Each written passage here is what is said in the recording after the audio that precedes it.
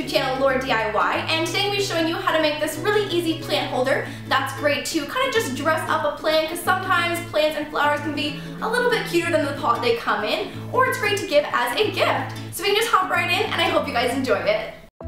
You're going to need a pot, some twine, scissors, duct tape sheets, and ducklings, and I'm using the Mod Dot Duckling. Start by making a duct tape sheet that's 25 by 25 centimeters, and also by cutting a long piece from the duckling tape.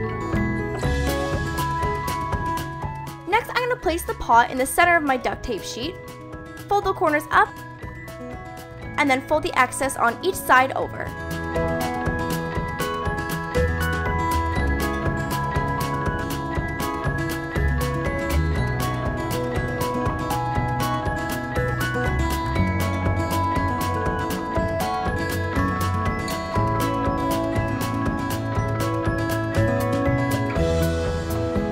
And this part can be a little tricky to do by yourself, so you can ask a friend to help fold the edges over and place a rubber band around the outside to hold it in place.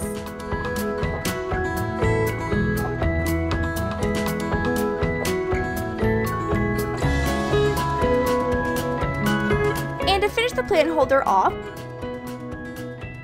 I'm going to wrap the duckling strip around the fabric.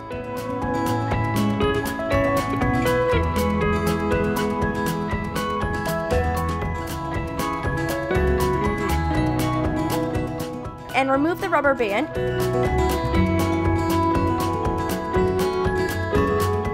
And you can also use some twine and make a gift tag out of duct tape if you want to give it as a gift.